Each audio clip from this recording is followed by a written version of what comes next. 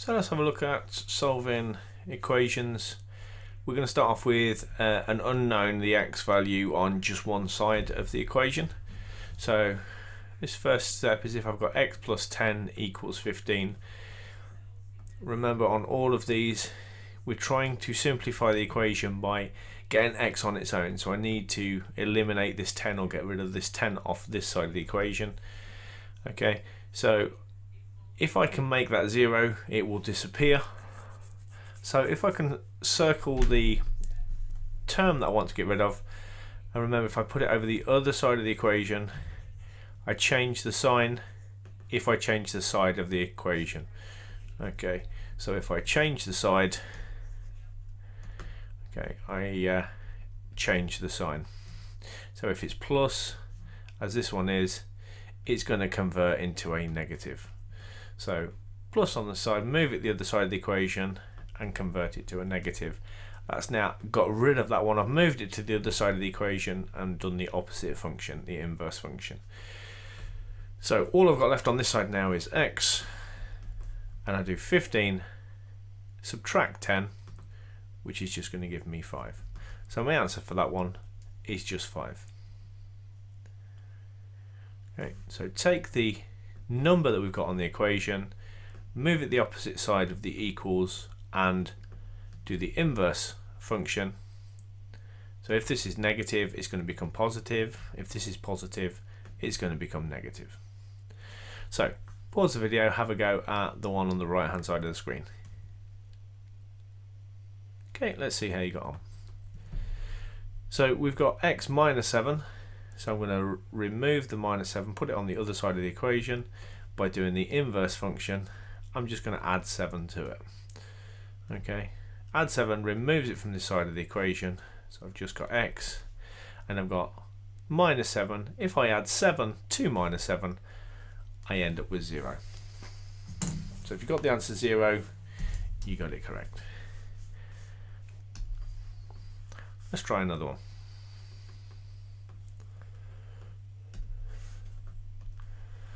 Okay, so if we've got x minus 5 and we've got 3, see how we get on with this one. Let's move the 5 to the other side of the equation, and remember, it's a negative on the left, so when I move it over the other side, I do the inverse and make it positive. So I've got positive 5. 3 plus 5 gives me 8, so x is going to equal 8. Okay, let's move up to the level of difficulty to 2-star. So looking at this one, I've still only got the one term on this side. I've got 9x, 9 lots of x. So if I've got 9 lots of x, remember that 9 is multiplying the x. So that's like saying, if I wrote it out in full, 9 times x, or 9 lots of x. Okay, if I want to get rid of that one off that side of the equation, whenever I've got a coefficient or number in front of x, I'm just going to divide by whatever the coefficient of x is. So in this case, I just divide by 9. 9 divided by 9 will cancel because it just gives me 1. So that gives me 1 lot of x, which is what I want. I want x on its own. Because I've divided by this side, I'm going to divide by this side exactly the same. 9 goes into 45 5 times. The 9 is a positive, the 45 is a negative. So when I've got a positive and divided by a negative, it's going to give me negative as my answer. So I've got 1 lot of x equals negative 5. Okay. If we look at the next one, slightly different. This was 9 times x. The one on the right here is x divided by 10. So the little line there, the fraction line, means divided by 10. So I could write that by saying x divided by 10. Could write it in that format as well. So I want to get rid of the whole of the divide by 10 and move it over to the opposite side. Remember, I'm doing the inverse, and the opposite inverse function of divide by is multiply, so I'm going to times that by 10. 8 times 10 would give me 80. Remember, it's gone from this side because I've moved it to the opposite side of the equation. I've just got x left, so my x equals 80. Okay, I'm going to put 2 more questions up and pause the video, give it a go and see how you get on.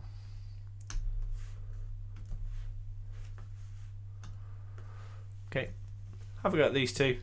1 multiply and 1 divide. Let's see how you got on. I've got 9 times x, so I've got 9 lots of x, so 9 times x. If I want to remove that one, remember I take it over the other side and I divide by 9. That's now gone, and I've got x on its own. 9 divided by 9 gives me 1, and a negative and a positive will give me a negative. So my answer on the first one is -1. Let's have a look at the divide. I need to get rid of the divide by 2, move it to the other side and do the inverse function, which is times by 2. X is on its own. 4 times 2 is 8, and I've got a positive and a negative, which is going to give me a -8 as an answer.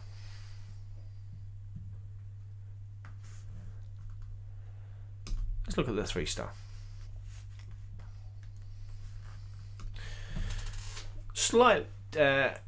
Slightly more difficult scenario on this one. Again, I've got 2 questions. One's got a divide on the bottom of the x plus 7 on the left hand side, and the other side has got similar to what we've just done with the 2 times x, 2 lots of x, but we've got a number there as well. So it's just an extra step of working. So let's look at the divide one first. Okay, so I've got x plus 7, that's on the numerator of my fraction, so I can't really take the 7 away first. I've got to take the denominator away first to make it easier. So at each step we're making it easier as we go. So let's get rid of the divide by 4, because we can get rid of that all in one go. Remove that over to the other side and do the inverse function, just times in by 4. So I've got x plus 7 equals 2 lots of 4 gives me 8. So I've simplified that and I've left myself with a x and the 7 there. So it's similar to the first one that we've done. Okay, what we're going to do next is we're going to get rid of the plus 7 in 2 steps, move that across. Because it's positive on the left hand side of the equation, if we move it over we make it negative. So I end up with x equals, because the 7's now moved, and I've got 8 subtract 7, which is going to give me 1. So my answer is x equals 1. On the next one, here we've got 2 lots of x, or 2 times x plus 7. Again, if I take the number in front of x, the coefficient of x first, I would have to divide each of these by 2, which is going to make 7 divided by 2, that's going to give me a decimal. 13 divided by 2 is going to give me a decimal. So I could do that, but it would make it a little bit messy if I did. So let's see if we can get rid of those. Let's get rid of the 7 first. So if we can get rid of the 7 first, let's move that over the other side. Do the inverse function, which is subtract 7. That's now gone. On the left hand side I've got 2x, on the right hand side I've got 13 subtract 7, which gives me 6. I've made that quite easy now, so all I'm going to do is try and get rid of the 2, and remember that's 2 times x. So if I move it over the other side, I'm going to divide by 2. So we've got 6 divided by 2. That's now gone. And I'll end up with 2 goes into 6 3 times. Now, I could put it and leave it as 6 over 2. That's still an exact answer. So I could leave it as a fraction. But to make it nice and neat, if it goes in exactly, we can leave it as an integer or a whole number answer.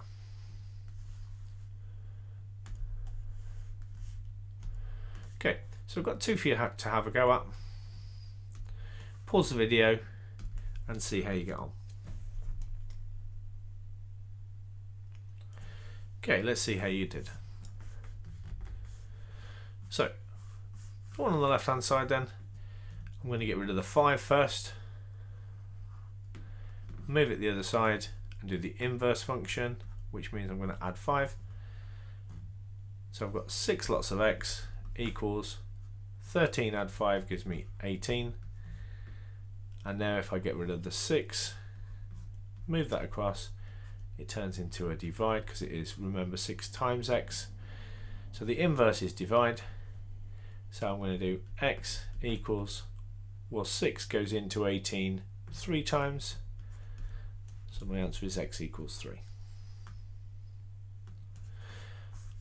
And the one on the right, let's get rid of that divide first, move it the other side and do the inverse or the opposite. 8 times 5 gives me 40. And on this side I've just got the x minus 6 because remember we've moved that 5. I can now get rid of the 6 by saying move it to the other side of the equals and do the inverse function plus 6. So x is going to equal 46. Okay, let's have a look at the next level. On this one, the only difference between the one that we did in the last step and this one is you can see the x term is a negative. Okay, whenever we're trying to solve, we want everything as a positive. We need to remain and get a remainder of x equals, and it needs to be positive x. Now whether that's positive x on the left hand side of the equation or whether it's x equals in that way and the x is on the right hand side, it makes no difference at all. It really doesn't matter which way around we'd write it. So the method I would suggest you use is to do the same thing, leave the x where it is. Let's move that 5 across the other side, getting rid of the term that is further away from my x. So I take it away from the right hand side of the equation because if it's got no sign in front of it, remember it's a positive. So move it to the other side of the equation, doing exactly the same process. So 25 take away 5 gives me 20. Okay, and remember I've got negative 4x. Now at this point, remember you've got negative 4, and remember that's multiplying by x. If it's right next to x, that means it's minus 4, negative 4 lots of x. So I'm going to take the whole negative 4 and I'm going to show it on this side in the function of the balancing method where we put exactly the same coefficient on the bottom of the divide. So if I divide it from this side, them two will cancel because it gives me minus 4 divided by minus 4 would just give me positive 1, which gives me my 1x, which is what I want. And on this side I'm going to divide by minus 4. Now 4 goes into 20 5 times, so let's get the numbers sorted first and then have a look at the signs. I've got a negative and a positive, so that's going to give me a negative 5 as an answer. Okay, pause the video and have a go on the right hand side. Okay, let's see how you got on. So the first step, let's get rid of that 6 by doing the inverse. It's a positive on the left, so we're going to subtract it on the right. We've moved that away. We've now got minus 4x equals 18 subtract 6 is going to give me 12. I'm going to divide by the negative 4, divide by negative 4. Those two are going to cancel and just give me my x. So I divide by negative 4. 4 goes into 12 3 times, and a negative and a positive is going to equal a negative. So my answer, negative 3.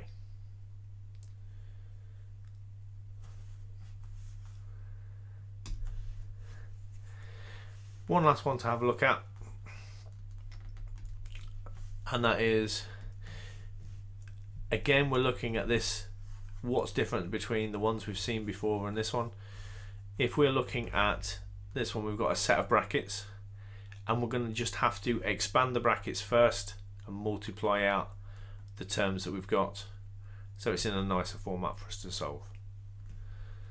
Okay, so we could say minus 2 times x gives me minus 2x. Minus 2 times minus 2 gives me positive 4. Minus times a minus gives me a positive. Minus times a plus gives me a negative. Okay, and then I've got nothing to do here on the right hand side of the equation. It stays as 12. So all I've done is I've multiplied out the brackets. I've then got minus 2x and plus 4. So let's get rid of the 4, moving it across and doing the inverse. 12 take away 4 gives me 8. That's now gone, and I've just got minus 2 lots of x on the left. And remember, I'm going to do that same function, whereas I'm getting the minus 2 and putting it on the denominator, because those two will cancel out to give me x. So whatever the number is, including the sign as the coefficient, the number in front of x, we're going to put on the denominator of the fraction. And we then move that across to the other side, because we've got to do the same on both sides. So 8 divided by negative 2 is going to give me negative 4. If you want to pause the video and have a go at the next one on the right. Let's see how you got on. Minus 4 times x gives me minus 4x. Minus 4 times minus 4 gives me positive 16. 4 times 4 is 16. Negative times a negative gives me a positive. Equals 28. Let's get rid of the 16. Move it across the other side and do the inverse function. 28 take away 16 gives me 12, and then that's going to equal negative 4 lots of x, and I'm going to divide through by negative 4, divide through by negative 4, so x equals 4 goes into 12 3 times, a positive and a negative gives me a negative.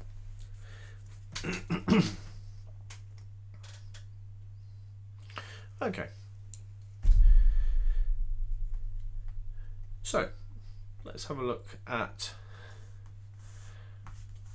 a different version. Let's just refresh that one. Okay, now remember the negative 2 at the front there is times in everything in that bracket. Okay, so it's just, this is an additional way that you can try and solve this. If this works better for you, then by all means use this method. Remember that 2 is multiplying everything in that bracket. So I could take that 2 away straight away. Instead of expanding the bracket, I could just say, well, if I divide by negative 2, those two are going to cancel and just leave me whatever's in the bracket. Okay, so I do the same thing on the other side and divide by negative 2. So 2 goes into 10 5 times, positive and a negative gives me a negative. Then what I'm looking to do is, we're in a format where we got that as we started. Can we get rid of the 3? Yes, I can, by adding 3 to the negative 5. Remember, change the sign when we change the side of the equation. So we've moved it to the right, and do the inverse function to change that to a 3. If I'm at minus 5, remember I'm getting warmer, so I'm going minus 4, minus 3, minus 2. So that's where I'm going to end up, at minus 2. So x equals minus 2. Okay. Now if I wanted to check that, once I've got that sorted, I could take that value there and plug it into the equation I've got at the top. So I've got minus 2, and I'm going to substitute in the value of x that we found of minus 2, and then we're going to do minus 3 in there. And we're going to see if it equals 10. If it's the correct number, it will equal 10 when we calculate it. So remember, using BIDMAS, brackets, indices, division, multiplication, and add and subtract at the same time. So brackets, let's do the brackets first. I've got minus 2, minus 3. So again, on my number line, I start at minus 2, and I'm going to take away 3. 1, 2, 3. So I'm back at minus 5. So I've got minus 2 on the outside, and I've calculated those two added together in the brackets is going to give me negative 5. Okay, and now we're going to do minus 2 times minus 5. Well, 2 times 5 gives me 10, and a minus times a minus gives me a positive, and we can see 10 does equal 10. So that's checked it, and it does work out. So whichever way you want to do that, you can do it as we did the last method, where we expand the bracket first, or you can get rid of the negative 4. Remember, that's multiplying, so we need to do the inverse. So we're going to divide by negative 4. That's going to give me x minus 4 equals 4 goes into 28 7 times. Positive and a negative gives me a negative. Then I'm going to get rid of the negative 4 by adding. Okay, and then x on its own will equal minus 7, add 4. And again, if it helps you just draw your number line, I'm at minus 7. Remember, if I add, I always go to the right. I'm getting closer to 0. So minus 6, minus 5, minus 4, minus 3. I've gone 4 steps, 1, 2, 3, 4. So my answer would be minus 3. Hope that made sense, and check out the next video.